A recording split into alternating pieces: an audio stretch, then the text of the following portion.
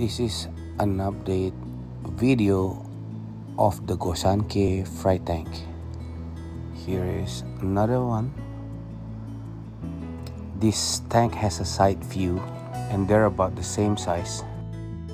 Where this tank is where I put all the big ones, jumbo, just like this guy here.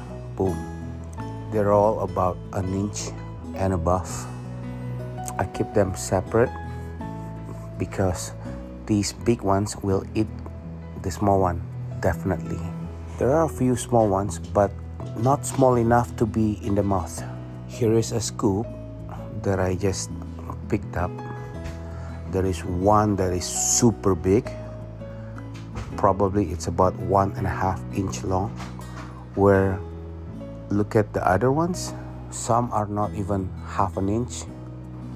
I bet he's been eating all those little ones. If I see something like this, I will move them to the tank above right away.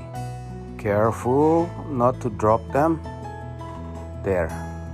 Doing this will let me give the right size food. I will give the small ones live brine shrimp, where the big ones I will also add worms for their diet. I will see you on the next video.